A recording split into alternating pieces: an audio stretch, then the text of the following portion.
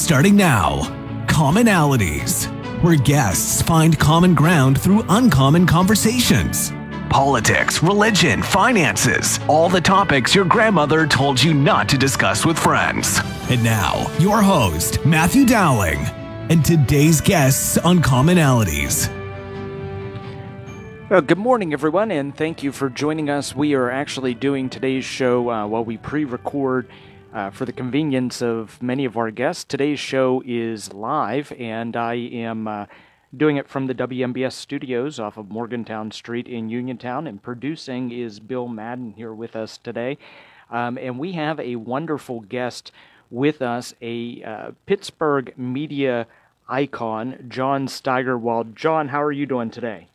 Good. How are you doing, Matthew? Oh, doing well. I think most people in the Fayette County, Uniontown area know your credentials. Know that I remember as a child that you were doing sportscasting with some of the greats like Myron Cope, and you've been doing some conservative talk radio since that point in time. But the reason we wanted to have you on today was so that we could have a little bit of discussion about the media's role in politics and how you've seen that kind of change in your career span over the last couple decades. Well, I mean, how much time you got? Actually, it's two different. From a national perspective, it's obvious. I'm pretty old, so I was out there selling cable TV door to door when I got out of college in 1972, 50 years ago, believe it or not. And I had to tell people when I knocked on the door, what part of the sales pitch was I would point outside to the wire running on the telephone pole outside. I'd say, you see that silver wire?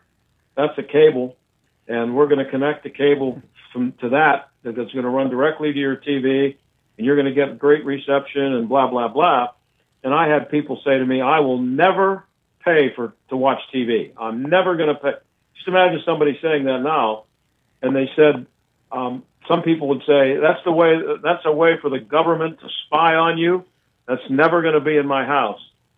I actually made really good money doing it because I was a recent graduate from college, and I had feelers out to get a real job, and I was making the equivalent of about probably, $1,500 a week, working like 18 hours a week selling it. So, but I was good at it because I knew what it was, and I knew what the future was. But I was charging I was asking for $5. That's how much it costs for a month. And look where we are now, and back then, all you got really was some good reception on the local channels, perfect reception on, everything the cable gives you. And the attraction that I was selling was that you could watch WOR TV in New York and watch Mets games. So right now, you have 150 channels at least that you can watch, and then there's streaming. So just the way, how much the technology has changed since I got out of college, and the way, forget about what people see on TV, the way they watch TV has changed so much. And then in the last 25, 26 years since Fox has been on, obviously the main cable news networks, MSNBC, CNN, and Fox, are competing. But Fox jumped in there, smart enough to see the void that was there for conservative news, and they're killing everybody. So the biggest change in the last 25 years has been Fox, because if you just try to imagine, all the discussion that you're seeing now about the Hunter Biden laptop, there would be millions and millions of people still today that would not know what you're talking about. If you said Hunter Biden's laptop, what do you think of that? And you ask them, they say, who's Hunter Biden? What's that? That's what would be going on if there was no Fox TV, because the other networks, including not just the two cable networks, but ABC, CBS, NBC, they've basically, until very recently, they ignored the story. So if you don't have Fox there, and that's just one example of, the same. You could say the same thing about the border. The border is now, the other networks are finally paying attention to the border after Fox has been beating on it for a couple of years. So the fact that Fox has created a spot for conservative news and commentary, that's the biggest change, aside from the technical change that I just described, from going from, watching 3 stations to watching 150 stations. And on the local level, when I started working at Channel 4, we had a half-hour news at 6 o'clock. We had a half-hour news at 11 o'clock. That was it. Now they have a 4 o'clock, a 5 o'clock, a 6 o'clock. They're on 3 or 4 hours in the morning, all 3 stations. And most of it's garbage, but it's different. And so that's the biggest change. Quantity is great, much greater. The quality, much less.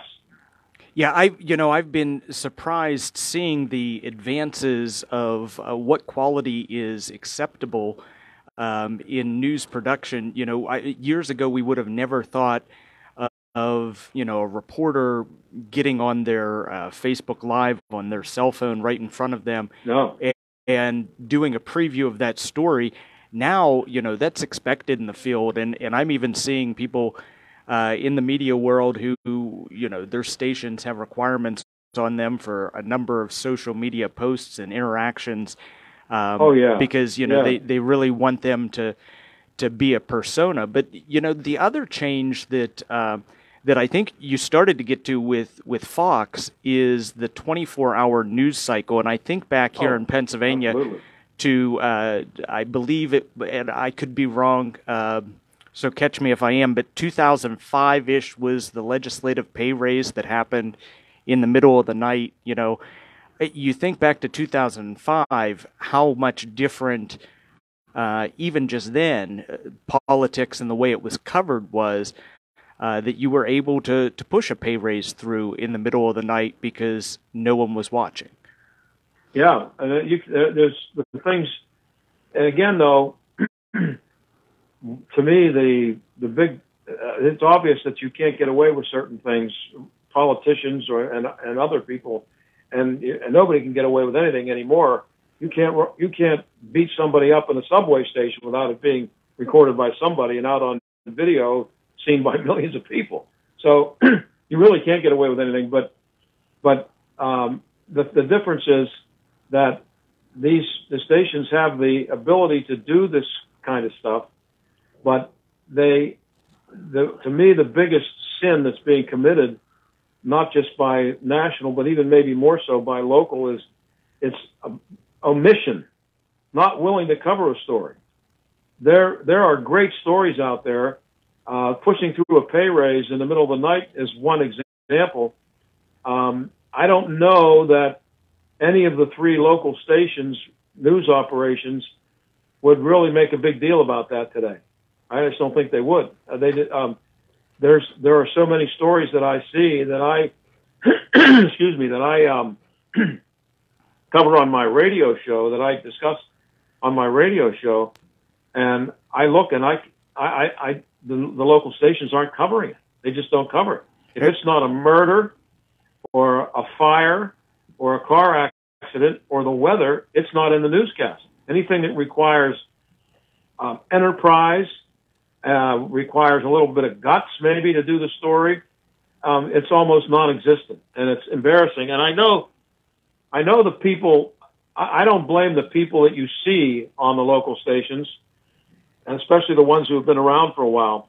If you agree with what I'm saying, don't blame them, because they know as well as I do that it stinks, and that it's the way it's being run by ownership and management, and they're afraid to do controversial stories because somebody might get upset, and it has to be a certain kind of a story for them to have the guts to do it. But they'll stay away from anything that would get anybody upset. And even in sports, I don't know how far you go back. Excuse me, but you mentioned Myron Cope. Myron Cope did a commentary every night at 6 o'clock. When I was doing sports, I moved over to KDKA. The news director came to me and she said, "I want you to start doing commentaries at 11 o'clock." I said, "Okay." And Sam Nover was over on Channel 11. He was doing commentaries, not every night, but often. You tell me the last time you saw anybody do a commentary on a local sportscast. Doesn't happen. And it's not because they're not capable of doing it, or not even because the people you're watching aren't good at it. It's because management doesn't want it. It's evolved from being afraid that you might offend somebody to you might say something that someone disagrees with. And that's how insane it's become. And again, I don't know how far you go back, Matt, but Al Julius, when I was working at KDKA, there's a guy named Al Julius. He was a Shakespearean actor, but a really smart guy. He did at least a 2.5-minute commentary every night at 6 o'clock, and it was just him, his face speaking into the camera. No B-roll, no other video to talk about, no sound bites, just his well-written, Shakespeareanly delivered commentary. Try to imagine somebody getting away with doing that on local news today. Wouldn't happen. Can't do it. Yeah. You can't do anything that takes longer than a minute and a half. Yeah, everything has to be in that concise sound bite. And well, here's what happened. I'll let people in on a little secret. I can't tell you exactly what year it was, but it was in the late 90s, probably, maybe even closer to the mid 90s, which is a long time ago to some people. But when you get up to be in your 70s, it's not that long ago. Back then,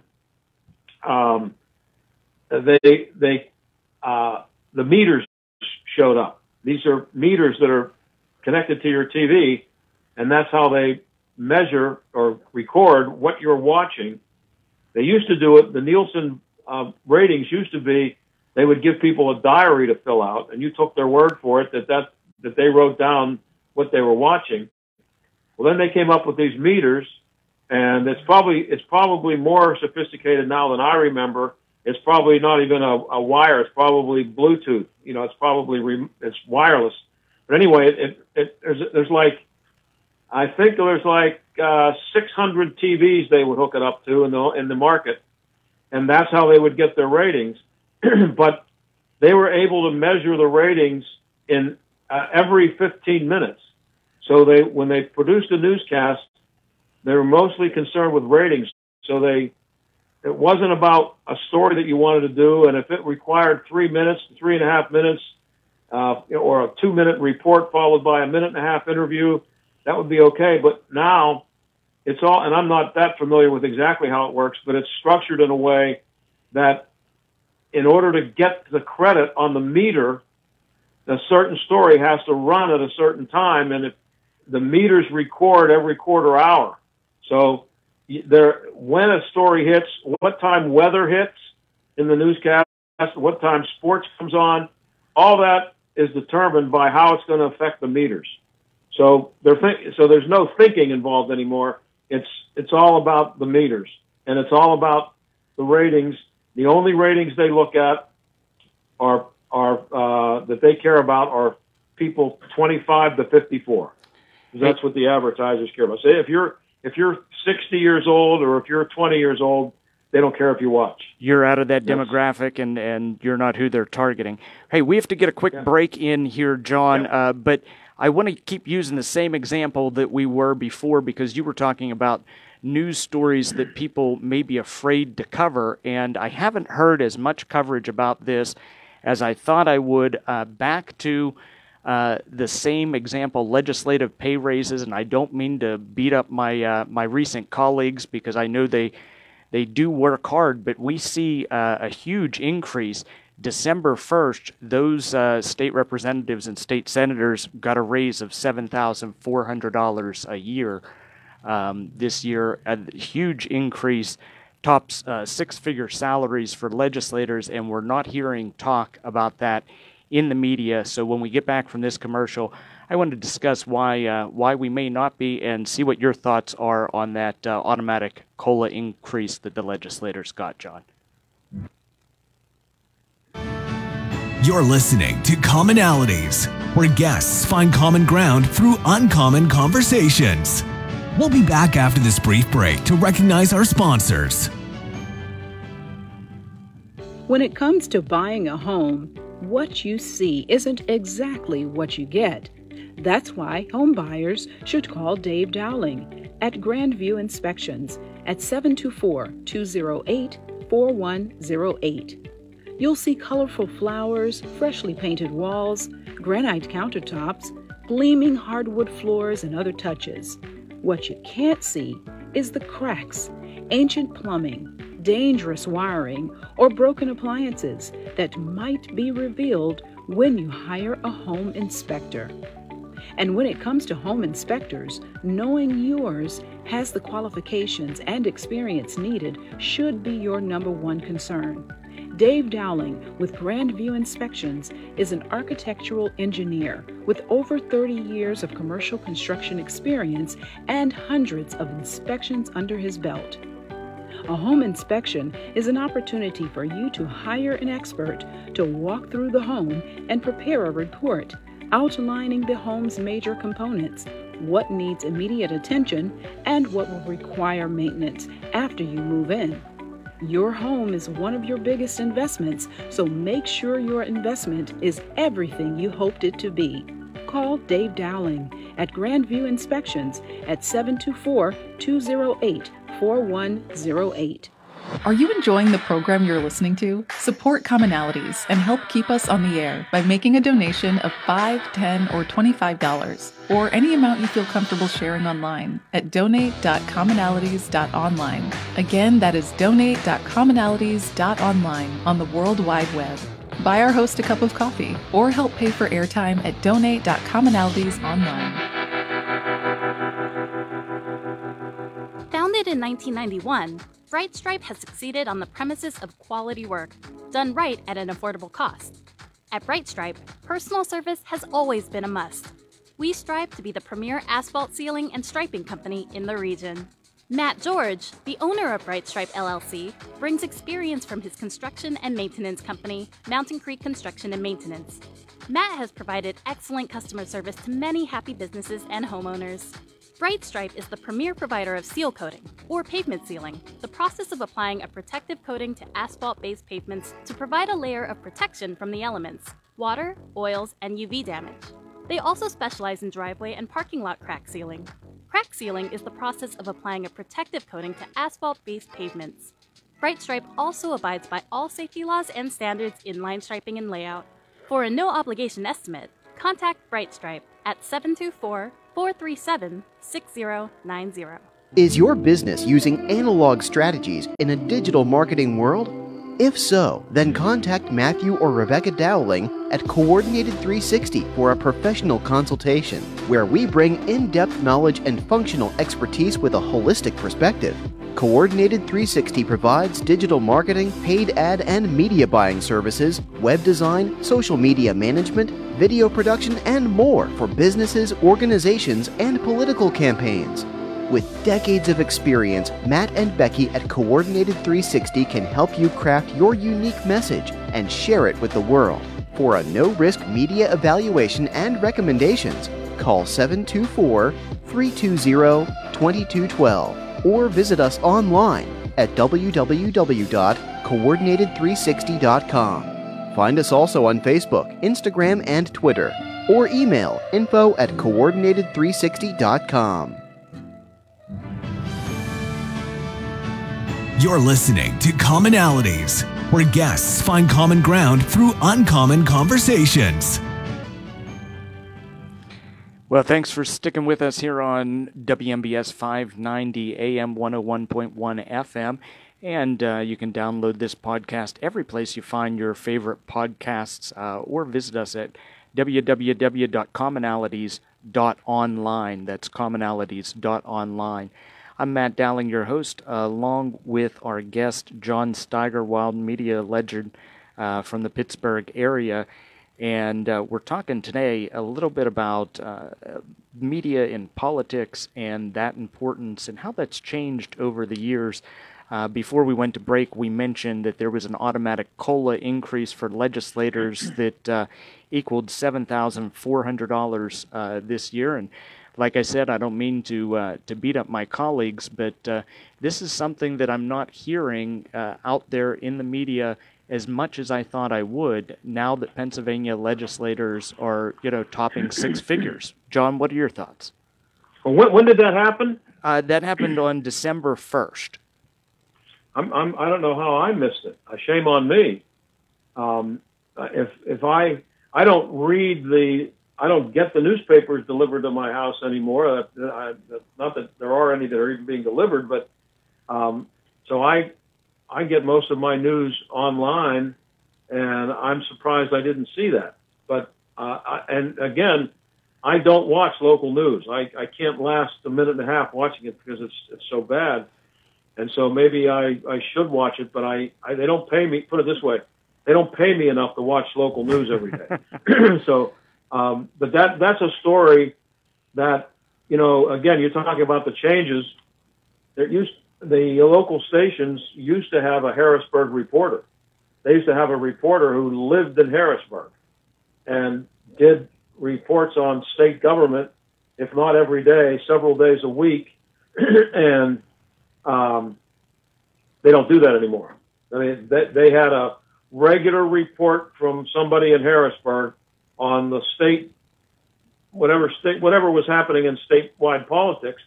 They don't do it anymore because they've dumbed down their audience, Matt, to the point where that story just isn't important enough to people, and they don't know how to do it to make it interesting. Well, if they wanted to do that story the right way, you would choose to do the story, and you would confront the politicians who voted for it and make them answer the question, why do you think you deserve a raise, and why was this done in the middle of the night? And if you don't think that's a story, number one, that you have an obligation to your viewers to do, or number two, you don't think that's a good TV story because it's good TV, then you need to just quit. You need to shut the whole operation down and go home. So how they don't see that as a good story, especially now with the way the economy's going, and I should say that it's possible that they did the story. I didn't see it, but my guess would be if they did it, they didn't do it right. They didn't dwell on the controversy enough, or they didn't mine the story enough to get the important stuff out of it, and also to maybe, cause a little bit of a debate, or combine it with someone from some statewide organization who could talk about why they should or should not have gotten the raise. That's the way you do the story. Maybe they all did it, and I didn't see it, but that's not the kind of story they do anymore. And to be honest with you, that's a big story. That's an obvious one. I'll give you one. This is an example from just a few days ago. I opened my show Monday, I think it was, by saying, "Don't vote for Rachel Heisler." That was the first thing out of my mouth. You probably don't know who Rachel Heisler is. She's running for controller for the city of Pittsburgh. Michael Lamb is the guy leaving the job. He said he's going to run for county executive in Allegheny County. And Rachel Heisler is his deputy, or the deputy controller. She wants the top job, so she's running for it. Now, it's Pittsburgh, so I'm guessing she's running in a primary because there's not going to be any Republican going to get any votes. So she had an ad that I saw online that said, "Come for donuts and drag." And she's doing a fundraiser that will include a drag queen performing, and it said on the ad that it's family friendly, a drag queen show. Now, if you have any idea of what good television is, and someone brings that to your attention, number one, you go find Rachel Heisler and you say, what makes you think that a drag queen is a good thing to have with donuts and kids at a fundraiser? And number two, you make sure that you tell your staff, we will be at that event and we will get video of this drag queen and we're going to do a story on it. I would be willing to bet lots of money that there was not one word mentioned about that on any of the three stations. That is a great, first of all, it's a story that is a good story. Maybe you don't care about drag queens, but I don't know if you're paying any attention to what's going on in the national news. There's a lot of talk about that, a lot of discussion about it. And here it's happening right in Pittsburgh. And if you don't think that that's good television, then I don't know. And then you should stop wondering why the ratings stink, which they do, by the way. Well, and I think so that's just an example. Again, I don't watch the news. Maybe I missed it. They did it, but I've gotten to the point where I know well enough to not even bother to watch because it's not going to be on there. So I don't have to sit through a newscast to know they didn't do it. But I'll be happy to be corrected and criticized for unfairly criticizing them for not doing a story that they did, but I haven't had anybody do it yet. You know, in my time in the legislature, what I found was, number one, rather than getting requests for comment or, any kind of my take on a bill or legislation that was happening or anything relevant in Harrisburg, we were really out pitching the stories that we wanted told. That's right. It was, if we put out a press release and it was written the right way, a lot of times we could get whatever coverage we were looking for. Right. Well, that's the answer to that is that shows the laziness and the lack of enterprise on the part of the stations, the local stations. It shouldn't take you sending out a press release. As a matter of fact, it should be done the exact opposite. They shouldn't be doing any stories based on a politician's press release, because you're not going to send out a press release to cover a story that's going to be detrimental to your cause. So you're asking as much for promotion of your cause as you are for coverage of it, which is understandable and what you should do. But from looking at it from their standpoint, they should be looking at it whether it's a good story or not, and they should have. There should be some built. I don't care whether it's a Democrat or a Republican legislator. If the press release comes out, the first thing that you should view it with is skepticism. You shouldn't take it at face value. If you put out a press release saying you've just come up with this wonderful idea, and it's a law that's going to help everybody and everybody should get behind this.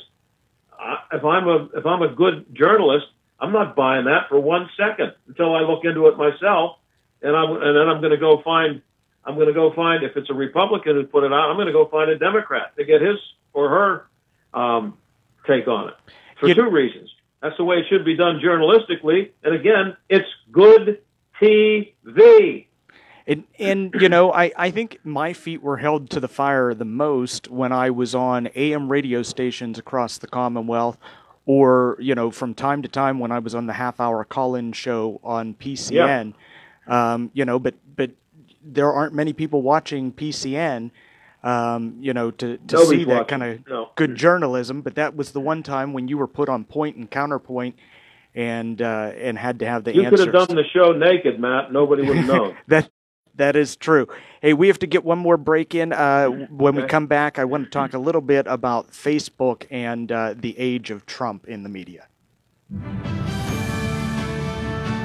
You're listening to Commonalities, where guests find common ground through uncommon conversations. We'll be back after this brief break to recognize our sponsors. Founded in 1991, BrightStripe has succeeded on the premises of quality work, done right at an affordable cost. At BrightStripe, personal service has always been a must. We strive to be the premier asphalt sealing and striping company in the region. Matt George, the owner of BrightStripe LLC, brings experience from his construction and maintenance company, Mountain Creek Construction and Maintenance. Matt has provided excellent customer service to many happy businesses and homeowners. BrightStripe is the premier provider of seal coating, or pavement sealing, the process of applying a protective coating to asphalt-based pavements to provide a layer of protection from the elements, water, oils, and UV damage. They also specialize in driveway and parking lot crack sealing. Crack sealing is the process of applying a protective coating to asphalt-based pavements. BrightStripe also abides by all safety laws and standards in line striping and layout. For a no-obligation estimate, contact BrightStripe at 724-437-6090. Is your business using analog strategies in a digital marketing world? If so, then contact Matthew or Rebecca Dowling at Coordinated 360 for a professional consultation, where we bring in-depth knowledge and functional expertise with a holistic perspective. Coordinated 360 provides digital marketing, paid ad and media buying services, web design, social media management, video production, and more for businesses, organizations, and political campaigns. With decades of experience, Matt and Becky at Coordinated 360 can help you craft your unique message and share it with the world. For a no-risk media evaluation and recommendations, call 724-320-2212 or visit us online at www.coordinated360.com. Find us also on Facebook, Instagram, and Twitter, or email info@coordinated360.com. When it comes to buying a home, what you see isn't exactly what you get. That's why home buyers should call Dave Dowling at Grandview Inspections at 724-208-4108. You'll see colorful flowers, freshly painted walls, granite countertops, gleaming hardwood floors, and other touches. What you can't see is the cracks, ancient plumbing, dangerous wiring, or broken appliances that might be revealed when you hire a home inspector. And when it comes to home inspectors, knowing yours has the qualifications and experience needed should be your number one concern. Dave Dowling with Grandview Inspections is an architectural engineer with over 30 years of commercial construction experience and hundreds of inspections under his belt. A home inspection is an opportunity for you to hire an expert to walk through the home and prepare a report outlining the home's major components, what needs immediate attention, and what will require maintenance after you move in. Your home is one of your biggest investments, so make sure your investment is everything you hoped it to be. Call Dave Dowling at Grandview Inspections at 724-208-4108. Are you enjoying the program you're listening to? Support Commonalities and help keep us on the air by making a donation of $5, $10, or $25, or any amount you feel comfortable sharing online at donate.commonalities.online. Again, that is donate.commonalities.online on the World Wide Web. Buy our host a cup of coffee or help pay for airtime at donate.commonalities.online.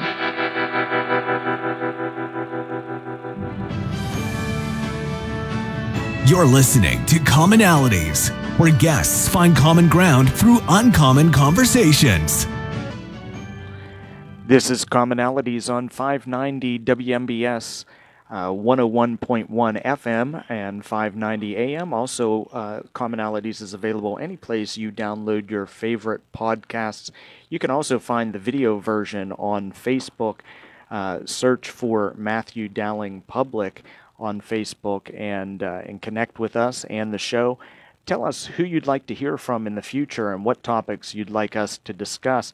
I'm with John Steigerwald today, who many of you know from his days as a sportscaster, really a media icon or legend in the Pittsburgh area.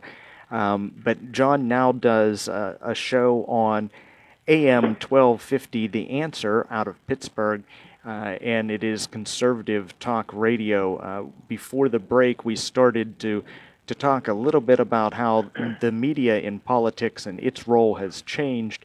And I said I wanted to get to talking about Facebook and what Facebook has done or changed, in your opinion, as far as politics goes. And then also the age of Trump. We saw some very big changes here in the last presidential election. And in our last 8 minutes or so, I wanted to touch on that a little bit, John. Well, I'm not a big fan of Facebook, never was. I actually have never really been on Facebook, except for a friend of mine who was involved in social media long before it was cool, and he used to post my column that I was writing up there for me, and that was it. But I never posted anything myself, and I'm not a big fan of it. And then with what's happened with Zuckerberg and what's been going on the last couple of years, I like it even less.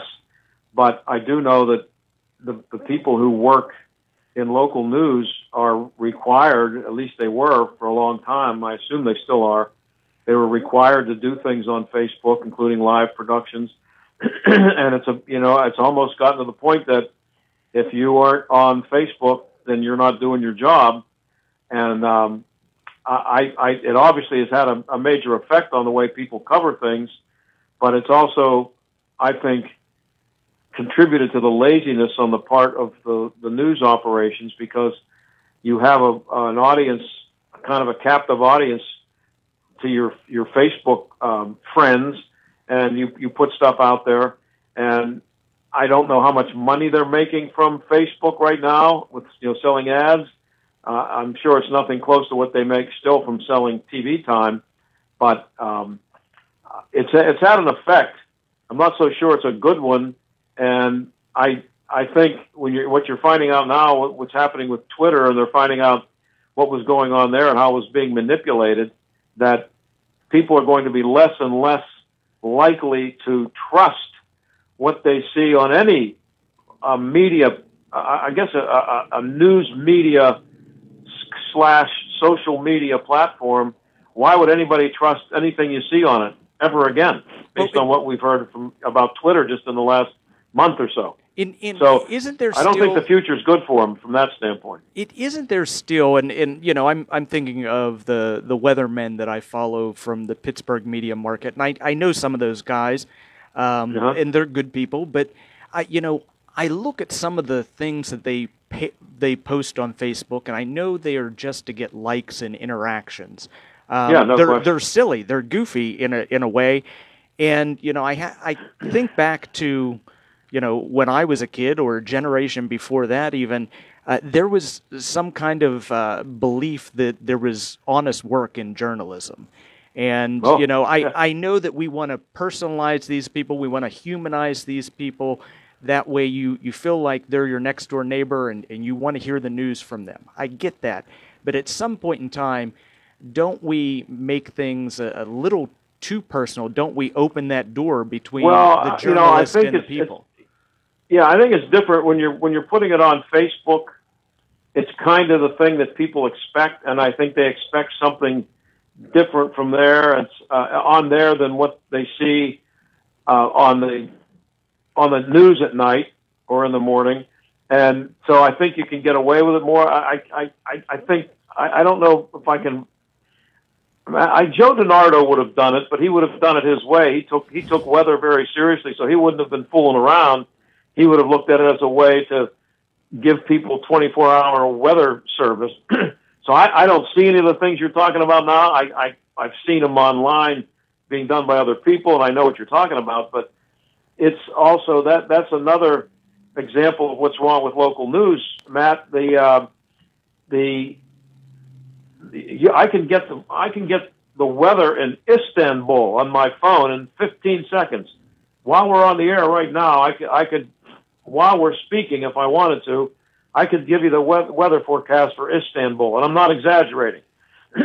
So my phone, whether I want it or not, my phone gives me the weather for Cupertino constantly. Yeah. Okay. So if you were doing if you watch a local newscast on any of the three stations, they do how many weather forecasts do you see in an hour? And they're talking about Well, it might be raining a little later today. Right now it's clear, but when we come back, we'll tell you what it's going to be doing later tonight, as if somebody has to wait for them to come back and tell them what's going to happen tonight. Oh, you say it might rain? Let me look at my phone here. Oh, yeah, it says there's a 50% chance rain at 9 o'clock. I get it. They still do it like it's 1956, you're depending on them for the weather. And again, that's laziness. They got to fill time, Matt. And so the weather each little weather hit fills 2.5 to 3 minutes. That's time they don't have to worry about filling with actual, news or maybe commentary or something interesting. So that's, when you brought up Facebook and these guys on the weather doing their stuff on Facebook, that's the best example of why. And I know those guys, and they do a great job. And there are times when it's really helpful when there's a snowstorm coming and your phone doesn't really give you the details, or there's a tornado in the area or something like that. And those guys, I know, I won't give you any names, but I've been in situations where they've been pressured to go on the air and talk about thunderstorms, severe thunderstorms on the way, and they will say to the producer, well, you know what, I don't think they're going to be that severe, but they're told, well, yeah, we'll make them severe, okay? We need people to watch. And that's the kind of stuff that goes on. In defense of some of these journalists, especially some of these young television journalists that are out there, I know one who's currently on WTAE, and he hates to be thrown out into every bureau chief goes out and does the weather from, Delmont and Pittsburgh and wherever else, because he's not able to cover a real story that he would enjoy doing. And, I've had those conversations. If you're interested in doing really hard-hitting stories, local news is the wrong place for you to be working. And let me tell you something. I told you about the meters, okay? If a certain area has a good number of meters during a certain ratings period, February or May, November, February, and May are the ratings periods, they know where the meters are. So if your stories in your neighborhood become a lot more important to the news stations if a lot of people in your neighborhood for that month happen to get meters, because that's how they get the ratings. It really stinks. And here's the thing. When I was working at Channel 4 a million years ago, almost 40 years ago, I left there in 1985. That's a long time ago. But in those days, and long after that, but specifically then, I remember we were competing hard with KDKA. We were 1 and 2, and in the ratings periods we would fluctuate back and forth. And I can't be 100% accurate on these numbers, but I'm going to say that the number that we would get, which would be a share of the audience, one ratings period we'd get a 22, and KDKA would get a 21. Maybe the next ratings period it would be switched, and Channel 11 would get a 12 or a 15. So you add all that up, and it adds up to about 60, okay? If you added up what the stations get now in the 25 to 54 demographic at 6 o'clock, it wouldn't add up to 10. That's how it's changed. And they keep doing the same things over and over again. The ratings still stink. Nobody tries anything different. And this isn't just Pittsburgh. It's everywhere. And if you would get 3 televisions and put them in your living room and tune them to 2, 4, and 11, and turn it on at 6 o'clock, if you watch the newscast, the same thing would be happening on all 3 stations at all the time. The weather would be on at the same time. Sports would be on at the same time. They would be covering basically the same stories, and they do it every day. And believe me, there are people working at the stations who were around, the old-timers who were around when they actually made some effort at covering news, and there are very few of them left now. They know. They just come in, and I don't want you to take what I'm saying and blame any of it on anybody who you see on television, because they're not making those decisions. No, it all comes down to ratings, and we've seen that over the years become more and more important. Well, John, I thank you so much for having this conversation with me. I've enjoyed talking about the way the media's role has changed and how we can stay ever vigilant to make sure, that the media does things like fight political corruption and do what they need to do. Hey, my guest today has been John Steigerwald. Thank you so much for being with us from AM 1250, The Answer in Pittsburgh. You're listening to Commonalities on 590 WMBS.